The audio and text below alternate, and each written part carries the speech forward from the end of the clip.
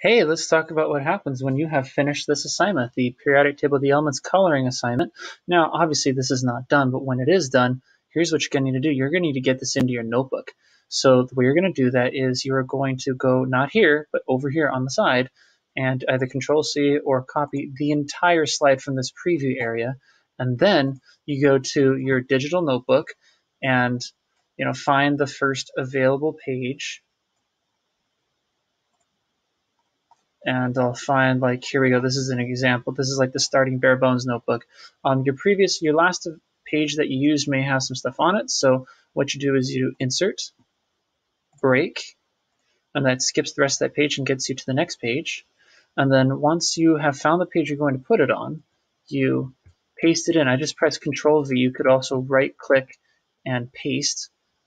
Either way, you paste unlinked, and it turns it into a picture.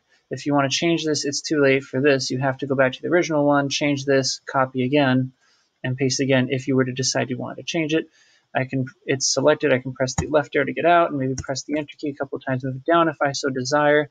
But that's how you get it in. And of course, once it's in, don't forget to go back up to your table of contents and update your table of contents to put it in there and show what page it's actually in, making sure the order of things here matches the order of things you actually have in your notebook. And once you've done that, you should be good to go.